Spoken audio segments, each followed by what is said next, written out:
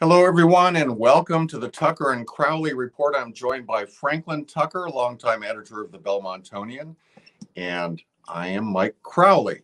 So, Franklin, what's first up this week? Well, we should talk a little bit about the new tax rate for single-family homes in Belmont. All right, and this is set by the Board of Assessors? That's right. Okay. This is maybe the last year that the elected Board of Assessors will be doing this. Okay. As we will be going in January to a special town meeting to see if we're going to have an appointed Board of Assessors rather than the current elected one. But for this year, we have a new tax rate, and it's been a substantial decrease from $11.24 per thousand assessed value to $10.57. So the tax rate is decreased, and some may think that's good news, and it's not bad news, but it doesn't mean that your taxes are going down. No, in fact, the only reason they're dropping the rate itself is because the values in Belmont have gone up by 10%. So no matter how you look at it, you're going to be paying more in terms of a tax. All right, Franklin. And we have another one event that they always have with the assessed when they talk about the new tax rate, and that is the average price for a house in Belmont, and that's increased to $1.615 million. Let me repeat that: $1.6 million. That's the average single-family home. That's right. It's the median, and the median price is actually a little bit lower, but the average price is at this level. It's really interesting because we didn't have that many sales. We didn't have as many sales as we should have had last year. So they had to basically go 2 years in terms of getting the data to get this average value. It's something that we haven't seen in a while. And you would think that because we have a small inventory, that prices would go down, but no, not in this environment. And it's a very surprising. It's a bit of a mixed, a bit of a funny environment that we have right now in terms of real estate, and that is because we have very high mortgage rates, historic mortgage rates. We have a very limited number of houses that are for sale, and yet we see a big spike of over 10% in the values of homes. It's kind of unusual, but what isn't? All right, and then Franklin, I do want to ask about the commercial tax rate. That's right. With for the umpteenth year, I think forever, we will basically have a single tax classification. We won't have one that's separated between residential and commercial.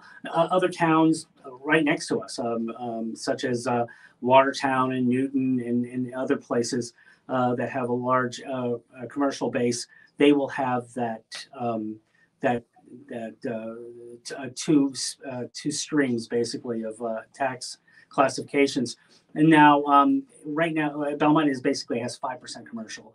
And when Elizabeth Dion, who is on the select board, asked how much do we need before we can do this, Bob Reardon, who has been the longtime chief head of the assessors, said that it needs to be around 30%. So we're a long way from that. Okay. So, all right, let's move on to our next story then. That sounds good.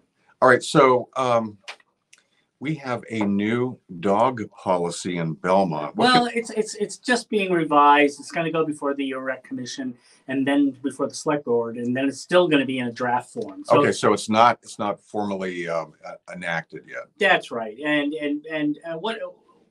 what they're calling it, and it's a fun thing to do. Why not call it something fun? It's Paws in the Park, and these paws are, of course, both leashed and unleashed dogs. So what people have to do is they have to register for their dogs. They can do it online. You'll get a collar that says you can off leash or have a leash. Okay. They didn't give a price tag, so I don't know how much that is. But it's not really a change from the last one Belmont had, but it was just never enforced. It was just something that they did, I think, before COVID, and it just fizzled out. People just listen to it. But now they're going to be much more forward. They're going to try to have as many people as possible to help them out. Make sure that everybody knows what time they can go out and do it. Some things that are going to be new is that they're going to have a calendar saying when you can go on to certain parks off leash. There's one park, Winbrook, that's going to be severely restricted, and that's because you have schools. Okay. You have the Winbrook School there. So the actual 4 parks or fields are going to be Town Field, Grove Street, Winbrook, and PQ. And like the rec department said during when they made this presentation, Winbrook is a unique space due to its abutting a school. So they should realize that there's going to be a lot more attention on this. But they said, we don't expect, one thing that's really hurt the dog program in Belmont is that we have so many youth programs. And the youth programs would always have to go to Grove and PQ, and they take up a lot of space, and you would have a lot of competing competition between dog owners and kid owners, I guess, and their sports programs. But now, because of the high school fields that are opening up behind the middle school, next to the middle school, they feel that there's going to be some time where not only will dogs have a little bit more, a space for their own time, but there'll be times where these actual fields, these 4 fields, will be set aside and let to rehabilitate. So it seems like it's going to be a much more focused, a much more intense communications, with a calendar and things like that. So it looks like Belmont's in for a better dog environment. Right. I do want to ask you, Franklin, what are the prospects for the new policy going into effect, or what's the process from here? Well, right now it went before the rec commission just to know what was going on. Now it's going to go to the rec. It went from the rec department to the rec commission, and then it's going to go to the select board. Then it's going to basically be on a trial run for about 6 months or over the summer. Okay. And they'll see what happens there, and if it's working, they'll implement it. Okay. So Franklin, but also one final thing. All right. And that is, people always ask about dog parks. There's no indication that a dog park is coming anytime soon, if ever. Because they are, we're using parks. Why do you need a specialized zone? Well, a dog park also would require a dedicated space that I assume couldn't be used by kids. That's right. It would be off limits basically to everybody but wild dogs. All right. So we have an override coming up on the ballot in April. It's not been decided what the amount of that override will be, but we have a number of scenarios that are being discussed. What can you tell us, Franklin? At the last select board meeting, Tom Caputo, who used to be a select board member, who is now working with the warrant committee, stated that he came in with 7 scenarios. What if we have better revenue? What if we have limited more expenses? If we look at all these different scenarios, what would be the future of overrides? And they're all bad. Now, what do you mean by that, Frank? Man, we're under all the scenarios, we're going to have at least 2 significant overrides over a 3-year period. So this year would be an override, and in 3 years we'll need another override. There's no way of getting around it. We're going to be. Although the override in 3 years would be smaller. That's right. If some assumptions actually do fall in place. One is that once we have a very robust special ed department and special ed program, we should see the prices for out-of-district schooling actually go down, because we will have the fundamental base work here in town, so we can keep a lot more kids in town. Do we have any sense of where we're drifting with the select board in terms of where they're likely to settle on an override number? So I'll go back a couple of meetings, and Mark Polillo expressed discomfort. This was at the last budget forum. Expressed discomfort with a double-digit override. Right. He says that's a bridge too far. He made that statement again. He doesn't believe anything over 10% will work. Over 10 million? Over 10 million, I mean.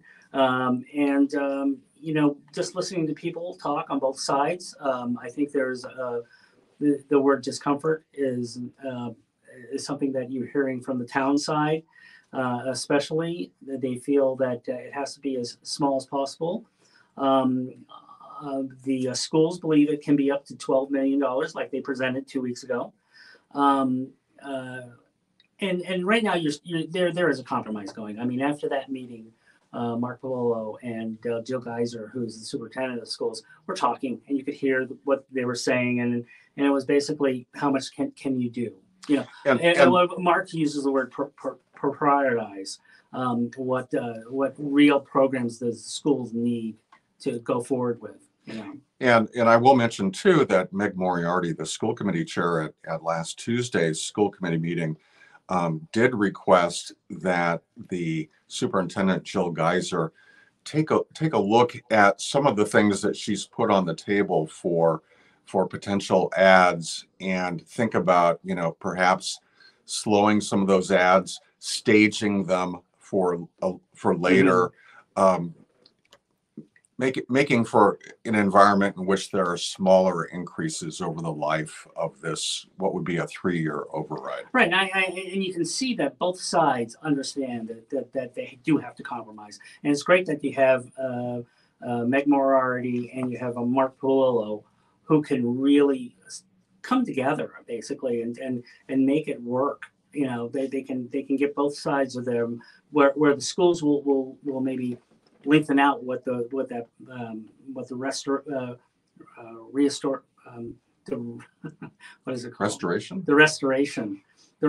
budget. And Mark is basically saying, look, $3 million is irresponsible in free cash going to an override. He would like to see more go into the override. So there is going to be a compromise, and everybody's thinking that it's going to be done before the New Year's. I'm not so sure. They may have to go into January before they come with a final, number and a compromise. But we'll see. In the meantime, a campaign has already formed to promote the override. That's right. Invest in Belmont. They've got a website up. They've got a mailing list, and they are working without knowing exactly what the override number will be. I think I just by talking to people in town, it does. Everybody knows an override is inevitable. It's whether they can accept the amount. They will vote for it up to a point, and I think that's why Mark is so adamant by saying, "Look, we'd love to give $12 million. That would really make the schools, safe for 3 to 4 years." But it's just not going to pass, even though we've had a large number of people leave town, and a large number of people come to the town who have maybe more progressive views and maybe have a little bit more money to go out and pay that. But it's still going to be. So it really is to compromise as much as possible on both sides.